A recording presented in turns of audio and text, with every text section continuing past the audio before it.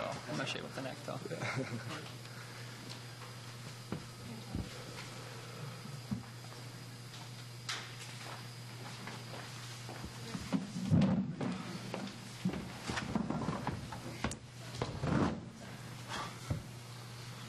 From left to right, we have head coach John Desko, attackman Randy Stotts, goalie Bobby Wardwell, and midfielder Henry Schoonmaker. We'll start with a statement from coach and then open up for questions. John, when you're ready. Well, I thought it was a great college lacrosse game today. I think there was a lot of up and down. I thought Hopkins came out extremely well prepared, put some goals up early, forced us to fight back going in at halftime, and the game just continued the rest of the way. I thought they did some nice adjustments with their face-offs and their wings, and my hat's off to them. Both teams played for 60 minutes, and it's a great W for us coming out of the Carrier Dome today. How crucial was Bobby in the fourth quarter? He struggled early on, but I think he had some big saves, especially that one where he got it to Dylan to get the lead. Oh, yeah. Well, I think Bob played well. They had our worst fear was that we'd get a lot of penalties in the game because they have such great outside shooters. And with the two Stanwicks behind and number 99 in the crease, you just don't want to get in the penalty box with them. And, we had the 2-minute at the end. And fortunately, the man down got a stop after a goal, and we were able to kill that penalty. But, I thought he played well, and I thought he saw the ball well, especially going down the stretch.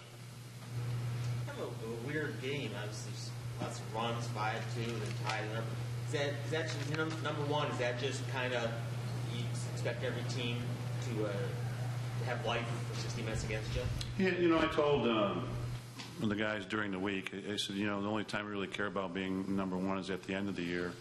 But one of the things you do get by being number one is everybody's best game coming in. So if you can, if you can play with our rankings and play a team like Hopkins, and they came in ready to play, if you can come out with a W, it makes you a better team. So I feel good about that. Bobby, would you agree with your coach's assessment? A bit of a slow start, but of course at the end there, a couple big saves. How do you think you played up to those, the fourth quarter and then the last few minutes? I mean, obviously struggled a little early on. Thankfully the offense and the defense played really, really well and limited the shots. And they the defense really got in their hands and made them miss the cage a lot. And offense was able to put up goals and really helped me out. So, and then towards the end of the game, I was seeing the ball a little bit better. But as a goalie, I'm sure it's never over until that last save, right? I mean, the first 10 shots go in, you make 11 saves. Is that the mentality after that? Yeah, definitely. You always got to think about just getting the next one. Can you take it through the goal save, left it fast break? Oh, yeah, just got dodged from behind the crease, passed it up top, and turned around. There was a shot and hit my stick and bounced right out to Messina, and then he was just able to take off down the field and get a fast break. Randy, how big was it when the game was tied at 8 and again at 10 when they seemed like they were going to come back to you guys to get that next goal to kind of stave it off a little bit more? Yeah, I mean, it was crucial for us to get that next goal there. I think the offense clicked pretty well, finding the open guy on the backside there. The one more pass was open there pretty much all game, and we did a good job on finding that. And I think by us getting that goal, it just gave us more confidence. And Randy, what do you attribute the little bit of a slow start and then the comeback from Hopkins to? I mean, I think it was just a little feel, getting the feel for their defense a little more, and like I said, finding the guy on the backside. I think that was there, and I think our team did a really good job on moving the ball one more, like I said. So I think that played a big part in it today. Henry, was there ever a point where you guys kind of felt comfortable with where you had the game, maybe when you put it at 12-10? I mean, with a team like Hopkins, you never know. They have such great talent. Like Coach said, they have such great outside shooters, so they can come back anytime. So we're definitely on the edge of our seat and still playing as hard as we can. There's no comfort level. Mm-hmm. And I guess for you individually, what was kind of working more? I mean, maybe not as good of an offensive start to the season as you would have liked individually, but obviously a couple goals today for you.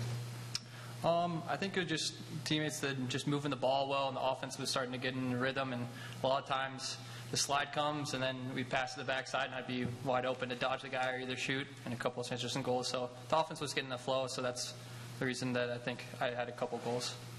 John, we talked about this obviously several times over the last couple of years, but when you look at the depth of your team, Henry, he's had some quiet games this year, but now I think he ignited the one run with the outside shot, which just snuck inside the post. And then he scores the other driving goal going inside to give you the 2-goal lead, and then you have him running out the clock at the end too as a reward, I guess, for all that. But I mean, in terms of that, is this just another example of how balanced you guys are? You know, we're fortunate that players have stepped up for us game to game. You know, somebody will have a good game, and somebody else will have a game, the following week. And these guys are all, pretty experienced. That whole first midfield are all seniors, and 2 of the attackmen are seniors. So they've seen a lot of lacrosse. They've seen different types of games, and they know what to do in tight games like this. So it's great that he stepped up and made those shots today. He's been right on the edge, and unfortunately they dropped today for us. Henry, could you talk a little bit about, I'm not sure what they were doing defensively. In the beginning of the game, it looked like they had 5 guys standing on the crease and basically forming a wall in front. I've never seen any defense sack that much. But then it looked like they started to come out really aggressively, and they had a pole ready as soon as whichever midfielder drew the shorty and dodged past them. They were like sagging a pole behind them. Is that something you had seen before? Well, I think a lot of times they were switching from man to zone a lot, and I think they switched it up on a couple of times because they didn't know quite what to do, because I think we worked the ball well and they switched it up, so that might be a little confusion for them. Yeah, I mean, I don't know exactly the 5-man in the crease, but yeah, I think it might just be that they're switching. I think it was their game plan coming in. They've showed zone this year. So the really sagging stuff that you saw was probably the zone defense. And yeah. A nice job of changing it up. And I think these guys did a good job recognizing it and running the zone offense and the man offense, depending on the type of defense that we saw. You outscored them, I think, 11-5 from the start of the second quarter on, but it never really felt. No. I mean, it really didn't. It felt like a game that was, at any minute, one team or the other was going to go on a 2 or 3 goal run, and that was going to end. Did you have that feeling from the sideline? Yeah. Oh, yes. And I think I don't know if we touched the ball until about 11 minutes, maybe, and then I think we had I can't remember if we scored right away or we had a quick turnover and they went the other way. So some of that was lack of possession time in the first quarter, and they were running their stuff well, and they were well coached, and we were trying to confuse our defense with some of their offensive plays, and like I said, they came ready to play. Randy, what do you guys say to each other during that first time out? I know the second straight game where you guys fell behind early, but what does it say about the team that you can pull ahead against St. John's, but then against maybe a better team like Hopkins again? Just stick with the offense, stick with what Coach Desko and Coach Donnie tell us to do. Just stick with it and keep shooting, make smart decisions, and just play lacrosse really, and just stick with it. Pretty much the biggest thing to it, because you can't really push the tempo much, or just keep it calm. You talked about, I guess, seeing the ball better. What do they do? Are they doing anything differently in the second half, or doing something differently in the first half where you're not seeing them as well? They just have really good shooters, and we knew that coming into the week that they definitely had guys who could shoot the ball. And I just had to kind of get into a rhythm there, and it took a little bit. And towards the fourth quarter, I think I kind of got into more of a rhythm and was able to make some stops. How many pressure? I mean, Coach talked about exactly all about being number one. Again, you're going to have your team's best shot early, middle, and late of the games. How do you approach it?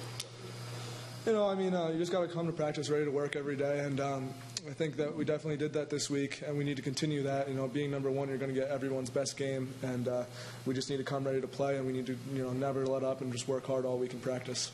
Final question for Syracuse. Coach, you mentioned you wanted to avoid going man down because of your outside shooters. What did your man down do well today to hold 2 goals? Well, we didn't get many. They didn't get many opportunities in the first half, and I think they understood. Their offensive coordinator does a nice job of mixing their man-ups up, but you have to know where their shooters are. Number 7 is usually the lefty shooter. Number 4 is up top or the righty shooter, and the Stanwicks do a great job of finding those guys, and they're really. They're really slick in there. They'll fake a pass one way and throw it another way. And I think our guys watched a lot of film and did a good job understanding where the shooters were.